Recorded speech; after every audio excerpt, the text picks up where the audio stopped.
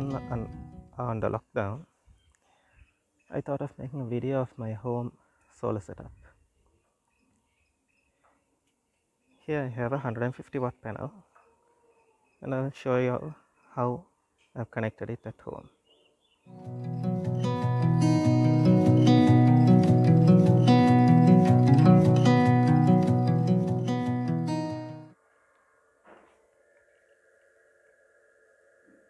Okay, now as you can see, this is my solar charge controller.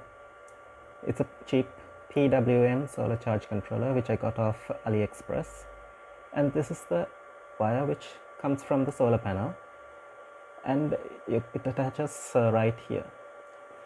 You can see it's charging from the solar panel going into the battery, and this wire connects all the way down to my battery setup, which is down here. I'm using this 35 amp hour small auto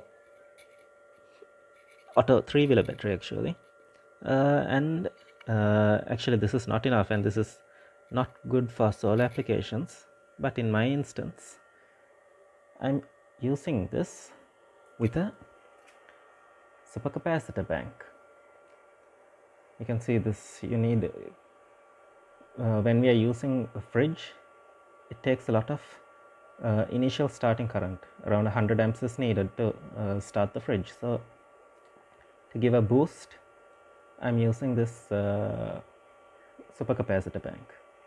You can all get this pretty cheap from AliExpress. And this is my inverter.